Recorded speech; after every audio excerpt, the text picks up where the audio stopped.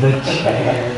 You remind me of that Great Wolf Lodge commercial where brother and sister are yelling, first, first, first. As, I don't have time to unpack that this morning. Yeah, that was my mistake. Now we're done. Okay, so what's here? What's back? The chair, the chair. The chair is back. It's not in its normal place, but it's back. Yeah, but it's the chair. The cross would be the last thing. The cross would be the last thing. You're right. That was insightful of you. Try not to hit anybody with your flying elbows.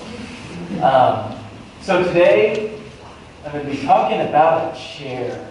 What is symbolic and helpful about a chair? What do you think? You're first. You can sleep in it, you can sit in it, you can work in it, you can... Okay, that's all functional, but what's symbolic?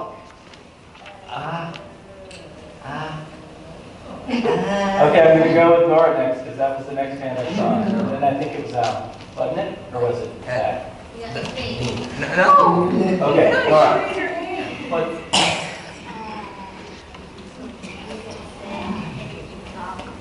Yep, all functional, good. I think it was Al. Yeah.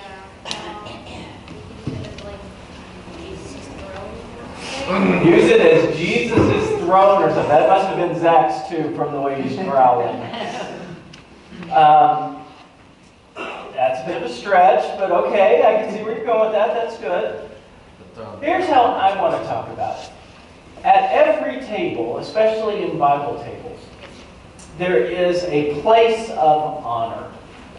It's like a special guest. And in the story we read today from the Bible, Jesus is sitting in the place of honor at the table. They sit down for a meal. But then something really weird happens, right? Mary comes and anoints his feet with oil. Now, how many of you have stinky feet? It's really not a trick question. You all kind of do, because we all don't do it. It's part of the human condition. Imagine if you spent the day walking through the desert in sandals, but your feet were wrapped in cloth, and then the sandal was there. So kind of like socks and sandals. I know, really cool and fashionable. No. But think of it more as a wrapping to protect the foot. Like gauze. And then you walk through, yeah, like gauze, that'd be good. And you walk through the desert several miles to get to where you're going. You think your feet might be a little stinky? Of course. Of course they would. and then she wipes it with her. And then she wipes it with her hair. Wait, I didn't hear that part. Her hair. Hair. Her hair. Why? Her hair. I'm glad you asked. You get it. She did that as a sign of loyalty and submission to Jesus, to say that he was the most important person in the room and the one whose guidance she was willing to follow. Now, I'm not suggesting you have to wipe people's feet with your hair, but following Jesus and following what Jesus taught, that's a good thing.